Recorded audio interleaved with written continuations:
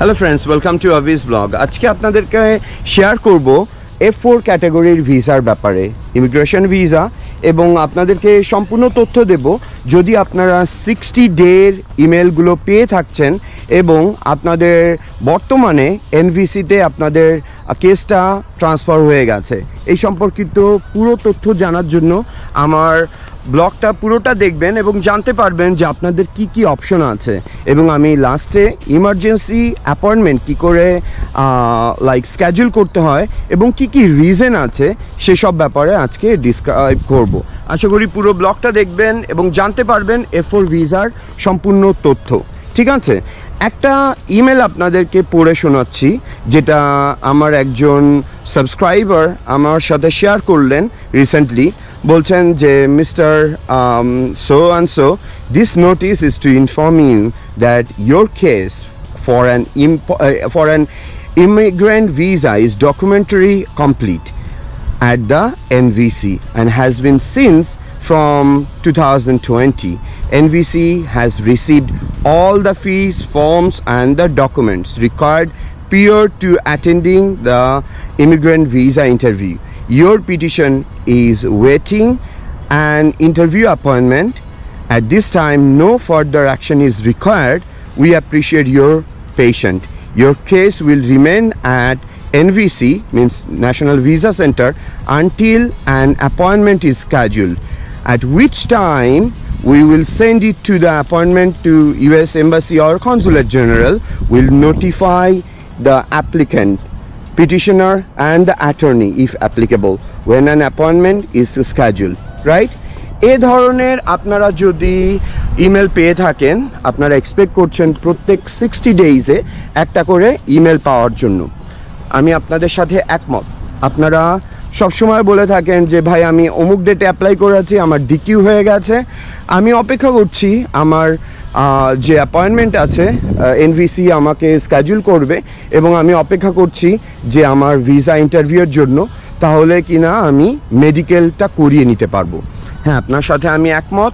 আমি যে ইমেলটা আপনাকে পড়ে শুনিয়েছি সেটার ফলে বুঝতে পারছেন যে আমি যখন মানুষকে অ্যাডভাইস দিয়ে থাকি, এরকম প্রচুর ইমেল আমার ক্লায়েন্টরা এবং সাবস্ক্রাইবাররা প্রতিনিয়ত আমার অ্যাকাউন্টে আমার ইমেল অ্যাড্রেসে ফরওয়ার্ড করে থাকেন এবং জানতে চান যে ভাই what can be my next step. Right? আমি বলছি আপনাদের কি করা উচিত। ভয় পাবেন না, প্রত্যেক 60 ডেইজে কিন্তু আপনাদেরকে একটা করে ইমেল পাঠানো হয়। এটা যদি কোনো সময় 60 ডেইজের মধ্যে না পান তাহলে ভাববেন না যে এনবিসি আপনাকে কন্ট্যাক্ট করার চেষ্টা করেছিল কিংবা আপনি কিছু মিস করেছেন। কখনো কখনো এটা 62 ডেজ কিংবা 64 ডেজেও হয়ে থাকে। রাইট? তবে চেষ্টা করবেন যে আপনাদের যেন এই ইমেলটা প্রত্যেক 60 to 70 ডেইজে আপনারা পান। যদি না পান সেই ক্ষেত্রে মেক শিওর করবেন যে আপনার মোবাইল নাম্বারটা যেটা দিয়ে আসছেন কিংবা আপনার যে অ্যাড্রেসটা দিয়ে আছেন কিংবা যে ইমেল অ্যাড্রেসটা আপনারা শেয়ার করে আছেন এনবিসির সাথে, তারা হয়তোবা আপনার সাথে কন্ট্যাক্ট করার চেষ্টা করেছিল। সাধারণত চেষ্টা করবেন 70 দিন পার হয়ে যাবে, তারপরেও যদি আপনারা নিয়মিত এই লেটারটা না পান, regardless of the Covid situation, regardless on any other situation in the world, you should be getting that 60 days email, I can tell you. And আপনাদেরকে এটা বলতে পারি যে এরকম ইমেল পেলে কি করবেন, এরকম ইমেল না পেলে কি করবেন। আর এরকম ইমেল পাওয়ার পর আপনি যদি মনে করেন যে আপনার যে সিচুয়েশনটা আছে এটা ইউনিক বলতে কিন্তু অনেক কিছুই বোঝায়, সেই ব্যাপারগুলো আমি আজকের ভিডিওতে শেয়ার করব। তবে বলে রাখি যে আপনারা এক্সপেক্ট করবেন যে এরকম একটা ইমেল আপনাদেরকে প্রতি 60 ডেজে পাঠানো হচ্ছে, না হলে কিন্তু আপনারা বুঝবেন যে কোনো একটা ডিসিশন দিয়েছে কিংবা আপনাদের কাছ থেকে নতুন করে হয়তোবা কোনো ডকুমেন্ট তারা চাইছে। হতে পারে যে ওরা জানে যে আপনার যে বেনিফিশিয়ারি আছে তার বয়স 21 বছরের বেশি হয়ে গেছে, হতে পারে 18-এর বেশি, 18 বছরের বেশি হয়ে গেছে। এই ব্যাপারগুলো কিন্তু ওদের সফটওয়্যারের সাথে কিন্তু এনট্যাঙ্গেল করা আছে। সো যদি আপনারা নিয়মিত 60 ডেজের ইমেল না পান, অবভিয়াসলি আপনারা এনভিসিতে ইমেল করবেন এবং বলবেন যে আমি গত 8 বার এরকম ইমেল পেয়েছি কিন্তু এখন পাচ্ছি না। এবং তার সাথে সাথে আপনারা আমাকেও ইনফর্ম করতে পারেন, যদিও আমি বলে রাখি আমি কোনো সার্ভিস প্রোভাইড করি না, আমার সার্ভিস আপনাদেরকে অ্যাডভাইস দেওয়া, এবং আমি কোনো অ্যাটর্নি না, আমি কোনো দালাল কিংবা থার্ড পার্টি হিসাবেও কাজ করছি না, আমি ভিডিও ক্রিয়েট করি আপনাদের উপকারের জন্য। তো এখন দেখে নিই যে কী কী রিজনে আপনারা ইমার্জেন্সি অ্যাপয়েন্টমেন্টটা করতে পারেন, তার ফলে কি হতে পারে যে আপনার ইন্টারভিউটা কিন্তু এগিয়ে যাবে। আপনারা এনভিসিতে পুরো ব্যাপারটা ইমেল করতে পারেন যদি এরকম কোনো ব্যাপার আপনাদের সাথে হয়ে থাকে। যেমন রিসেন্টলি আমার কাপল অফ ক্লায়েন্ট তারা কি করে আনছে, তাদের একটা বেবি হয়েছে, নিউবর্ন বেবি, যে কিনা like special child, right, special child হয়েছে, এবং তারা চাইছে যে এরকম 5 থেকে 10 বছর অপেক্ষা না করে, যেহেতু তাদের স্পেশাল চাইল্ড হয়েছে, তারা ভালো করে চিকিৎসা করাতে চান, আমেরিকাতে আসতে চান, এবং এটাকে একটা ইস্যু করে ইমার্জেন্সি অ্যাপয়েন্টমেন্ট স্কেজুল করতে চান। এরকম কিন্তু আমার ক্লায়েন্টদের মধ্যে থেকে রিসেন্টলি 4টে কেস অ্যাপ্রুভ হয়েছে। সো আপনাদেরকে বলে রাখি যে মেডিকেল গ্রাউন্ডটাকে কিন্তু আমেরিকা খুব সিরিয়াসলি নেয়। আপনারা যদি কোয়ালিফাইড হয়ে থাকেন এরকম কিছুতে, তাহলে কিন্তু আপনারা রিসেন্টলি এনভিসির সাথে কথা বলে আপনাদের ইন্টারভিউ ডেটটাকে এগিয়ে আনতে পারবেন, এবং ওরা তাড়াতাড়ি করে আপনার ইন্টারভিউয়ের ডেটটা স্কেজুল করবে। এছাড়াও দেখে নিই আর কি কি ওয়ে আছে যদি আপনারা এরকম ইমার্জেন্সি অ্যাপয়েন্টমেন্টের সাথে কোয়ালিফাই হয়ে থাকেন। যেমনটা বলেছি প্রথমে, মেডিকেল ইমার্জেন্সি হতে পারে যে আপনাকে যে স্পন্সর করেছে, হতে পারে আপনার আঙ্কেল স্পন্সর করেছে আপনার মাকে, এবং আপনারা মায়ের সন্তান এবং 2-3 ভাই আছেন, বোন আছেন, কিন্তু যিনি আপনাকে স্পন্সর করেছে আপনার মাকে, তিনি অসুস্থ, কিংবা আপনার মা অসুস্থ, কিংবা আপনারা কোনো একজন বেনিফিশিয়ারি অসুস্থ, সেক্ষেত্রেও কিন্তু ওরা ইমার্জেন্সি অ্যাপয়েন্টমেন্ট করতে দেবে। তো বলে রাখি, ইমার্জেন্সি অ্যাপয়েন্টমেন্টটা কিন্তু শুধুমাত্র মেডিকেল গ্রাউন্ডের লাইফ অর ডেথ সিচুয়েশন না। কেউ যদি অসুস্থ হয়ে থাকেন এবং তার যদি প্রপার ডকুমেন্টেশন আপনারা যদি ডাক্তারের কাছ থেকে বের করতে পারেন, তাহলে কিন্তু আপনারা তাড়াতাড়ি করে আমেরিকাতে আসার জন্য কোয়ালিফাইড হতে পারেন। নেক্সট যে জিনিসটা আছে সেটা হলো মেডিকেল ইমার্জেন্সি, ফিউনারাল অথবা ডেথ। এমন হতে পারে, সৃষ্টিকর্তা না করুক, কোনো একজন ফ্যামিলিতে যিনি কিনা বেনিফিশিয়ারি ছিলেন কিংবা যিনি স্পন্সর করছেন আমেরিকার থেকে, তাদেরকে কারোর ফিউনারাল অথবা ডেথ হয়েছে অলরেডি, সেক্ষেত্রেও আপনারা ইমার্জেন্সি অ্যাপয়েন্টমেন্টের জন্য কোয়ালিফাই হতে পারেন।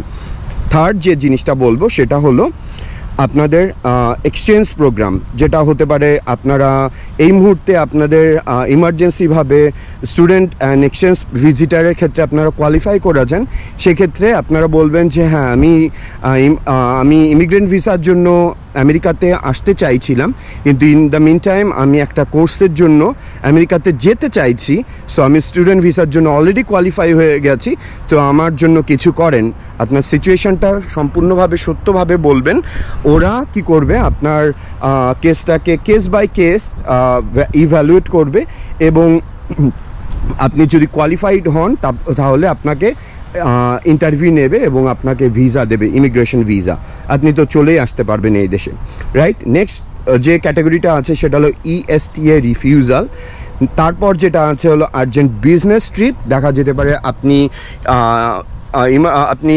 ইমার্জেন্সিভাবে বলছেন যে আমার আমেরিকাতে যাওয়া দরকার, হতে পারে আমার জন্য ইমিগ্রেন্ট ভিসা অ্যাপ্লাই করা ছিল আরও 5 থেকে 10 বছর আগে, এখন ডকুমেন্ট কোয়ালিফাই ডিকিউ হয়ে গেছে, কিন্তু ইন দ্য মিন টাইম আমার ক্লায়েন্টের সাথে একটা মিটিং দরকার, সেটা হলো B1 B2 রিলেটেড ট্রিপ। তো তারা কি করবে, যেহেতু এটা ইমার্জেন্সি, বিজনেস ট্রিপের জন্য আপনাকে কোয়ালিফাই করবে, রাইট।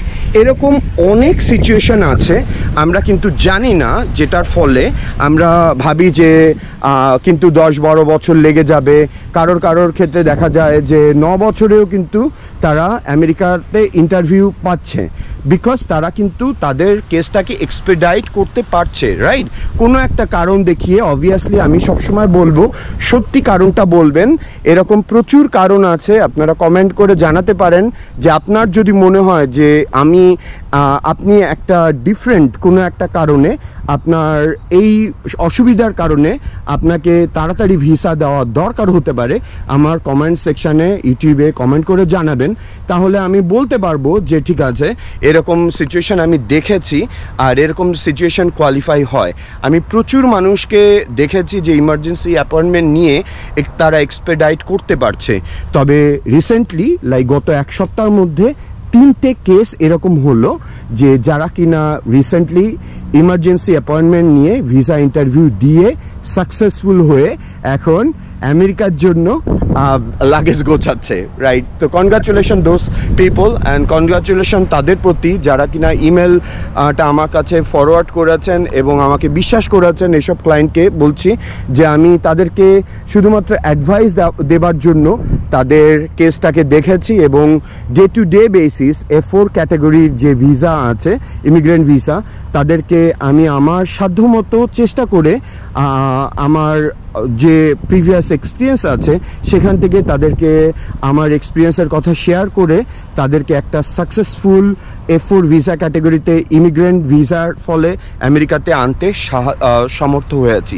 তবে আর যারা ইমার্জেন্সি অ্যাপয়েন্টমেন্টের জন্য কোয়ালিফাইড না, তারা মন খারাপ করবেন না।